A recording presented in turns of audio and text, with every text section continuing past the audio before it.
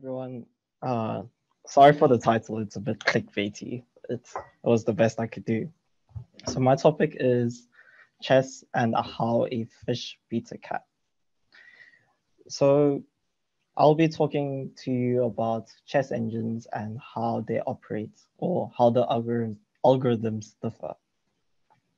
First, the introduction to our popular modern chess engines. Modern chess engines use something called tree search, which is a brute force kind of way to solve problems. With that, we evaluate each chess position using material, threat, king safety, pawn structure, etc. And with that, we sum up all the points and the best evaluation is chosen. For the search part, we recurse through all possible moves and every possible move after that, and apply the evaluation function and get the best route. The further an engine is able to search the tree, the better it will be. In terms of the evaluation function, most modern engines use different evaluations for each part of the game, the opening, mid, and end game.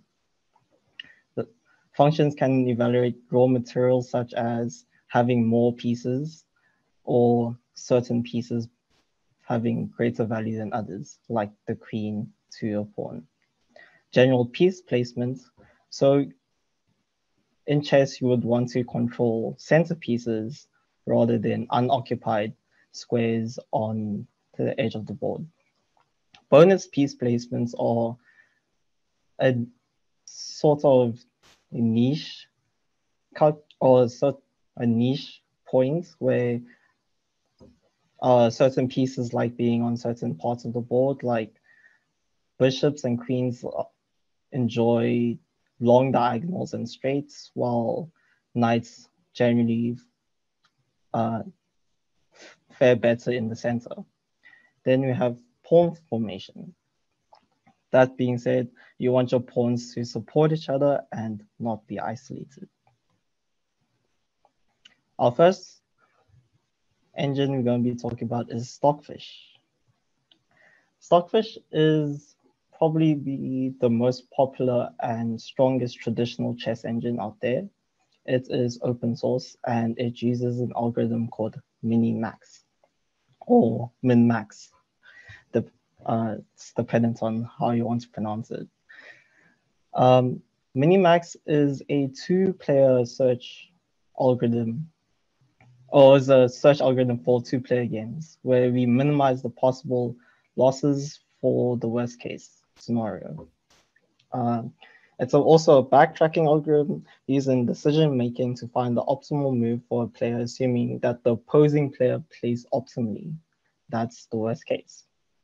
It uses something called maximizer and minimizer, where the maximizer tries to get the highest score possible and the minimizer tries to do the opposite and get the lowest score possible. In terms of optimization, Stockfish and other modern traditional chess engines use alpha-beta pruning.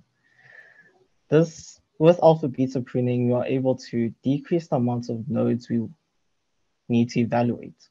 We stop evaluating a move or a position when at least one possibility has been found that proves that the move or position is to be worse for the player, you, than the previous examined move. And for the cats, we have Mittens. Mittens was a popular chess bot released by chess.com that was playable from the end of last year to the beginning of this year. Mittens is actually just a configuration of the Komodo engine, which is owned by chess.com. The difference between Stockfish and Komodo is that Komodo uses Monte Carlo tree search. Monte Carlo tree search is a probabilistic and heuristic-driven search algorithm. We combine classical search tree implementations with the learning principles of reinforcement learning. In the tree search, in tree search, there's also a possibility that the current best action is actually not the most optimal action.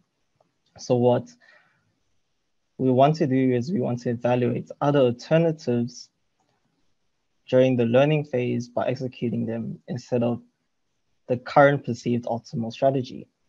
All right, here we have a simple diagram which shows that Monte Carlo tree search expands more than actually simulating or going down searching the tree to find better probabilities.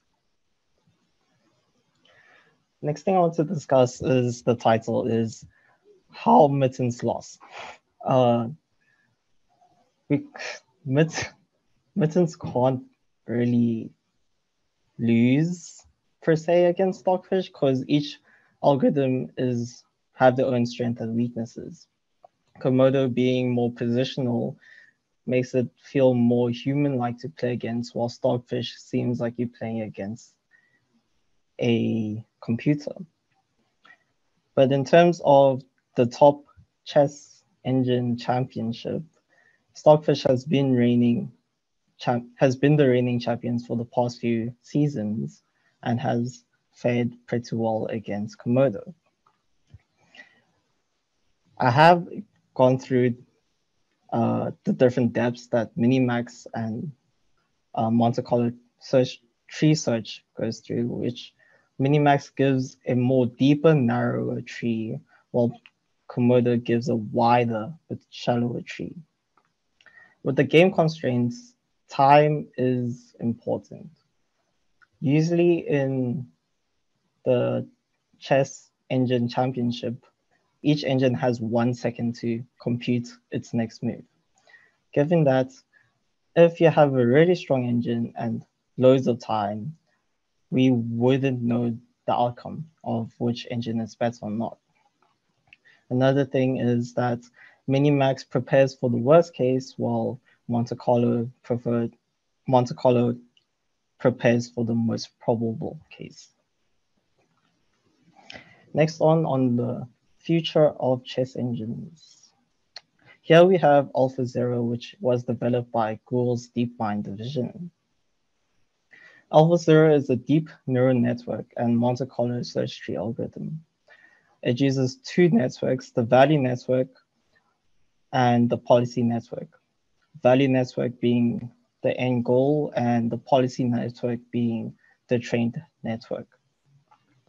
How AlphaZero trains its models using a reinforcement learning principle, where we use the Monte Carlo tree search to train its policy network. And then with the policy network, we better the Monte Carlo search tree, and then it goes in a cyclic manner. Hence, the game playing against itself. Okay, so here's a little diagram of how the data and the model was trained with AlphaZero.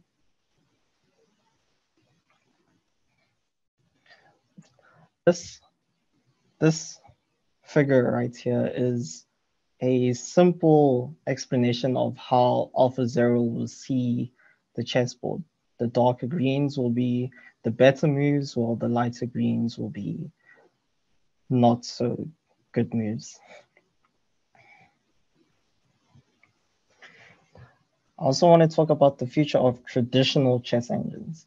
Ever since recently, when this efficiently updatable neural network has been proposed and released, more traditional engines have been using this for their leaf node evaluations. While slower than normal evaluations, the NNUE does not suffer from the blindness beyond the current move problem, which means the engine would not know what's coming next than its current move. As of September 2020, Stockfish 12 has been using this new NNUE, and it's currently in the 15th iteration, Stockfish 15. Well, Chess.com released Dragon by Komodo in November 2020. And here's a simple cheat sheet for AlphaGo Zero. So the main difference between traditional chess engines and these neural network chess engines like AlphaGo Zero is that traditional chess engines know which move to play, but doesn't know how to play the game. Neural network solves that problem by training the neural net on how to play its game. That's it for me.